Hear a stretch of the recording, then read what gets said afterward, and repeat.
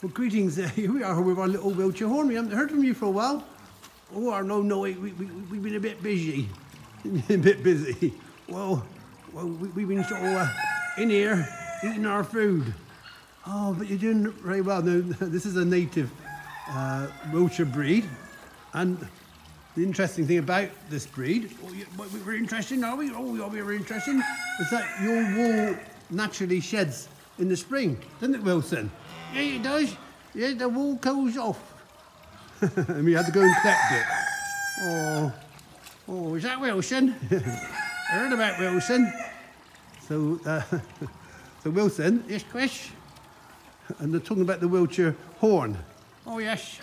Yes, we're lovely, we are. Now, we got one here with a French accent, but I don't know where she is today. Oh, I guess she's with Caroline, isn't she? She missed all right, she is. I know, but you're doing very well, and our Wiltshire horn will be having little lambs, possibly. Oh, yeah, we will, around April time. Wilson, sorry, Chris, it's all about me. Oh, anyway, I love it at this farm. I moved in here with my friends, and they look after us well. And it's a bit strange having cats around and chickens and stuff, but it feels like a real farm, it is, and lots of love from Chris and Caroline and all the volunteers. It's amazing. It's amazing, is it? Yes. Right, Wilson. Oh, I've got an edge. Oh.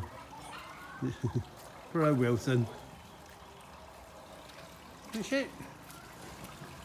Okay, I'll itch it then. Come on then. Oh, that's it. That's it, Chris. Oh, this is so good.